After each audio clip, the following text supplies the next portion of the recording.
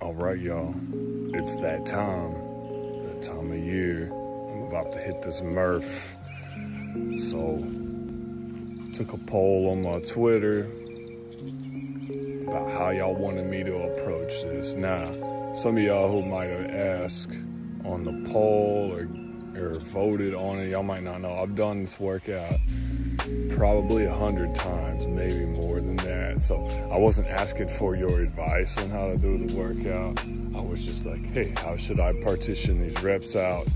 Give me your opinion, and I'm gonna go do it. So the opinion that won was doing this with each movement to failure. So if you're watching this, you don't know, Murph, it's a workout. It honors Lieutenant Michael Murphy, who died.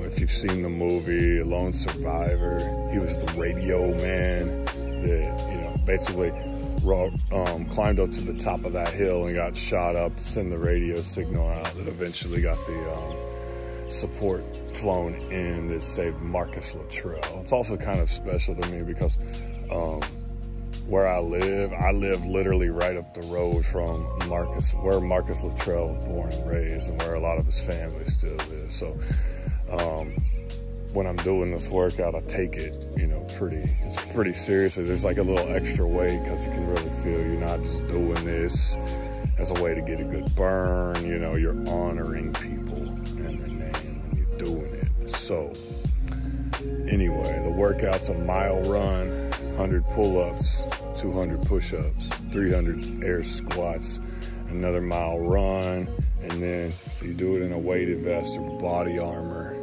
if you got that. So this vest is about 24 pounds.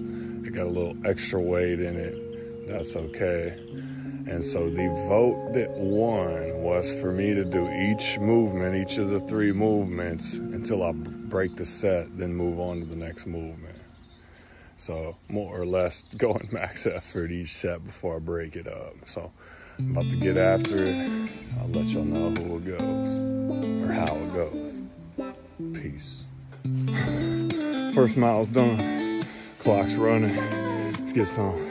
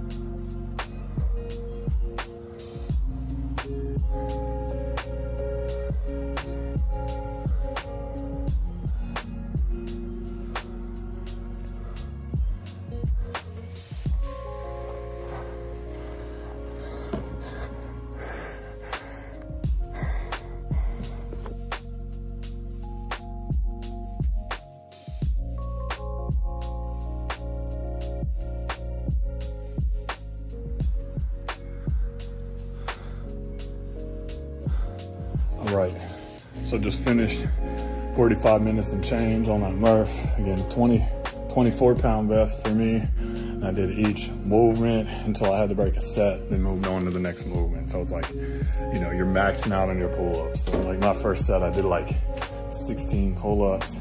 When I drop from the bar, then I start my push-ups, right? Do as many push-ups as you can until you got a break. Then you do your squats. Now my rule on the squats was if I had to pause for more than 3 seconds, that's a broken set, and back to pull-ups. So, bunch of different ways to do this. Fastest way I've ever done it is 20 sets of 5 pull-ups, 10 push-ups, 15 squats.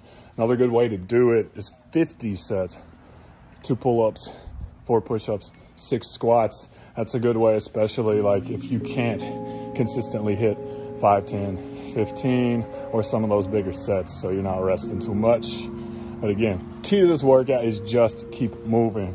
Don't get stuck standing still for too long, because all of that fatigue's gonna start catching up with you. You're gonna be less fatigued, you're gonna finish faster, and you're gonna get more benefit if you just keep moving. Again, we're doing this to honor the fallen, so remember that while you're doing it. I'm gonna link in the description an article I wrote last year. Last year I did this workout in under 30 minutes, and I'm gonna detail my training program, what I did to get myself there, and then how to approach the workout as well. So have a great Memorial Day, y'all. Stay safe. Coach Murph, out.